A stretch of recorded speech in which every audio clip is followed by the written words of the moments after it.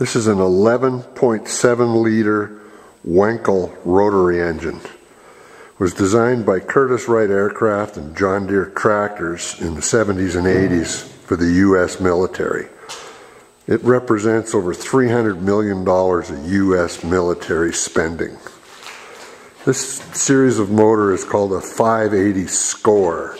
SCORE stands for Stratified Charge Omnivorous Rotary Engine.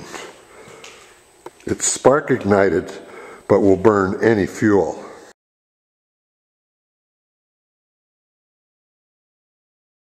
That gave it versatility and advantage in battlefield conditions for tanks and personnel carriers.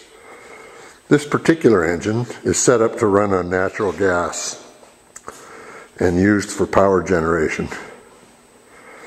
We believe that this is likely the only remaining complete example of this technology.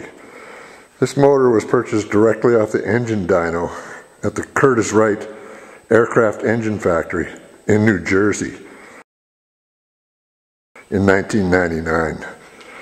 It was tested in Calgary on an inertia dyno extensively and produces over 1,200 horsepower, or will generate a megawatt of electricity on low vapor pressure natural gas. Turboed on diesel, this motor will easily develop over 3,000 horsepower.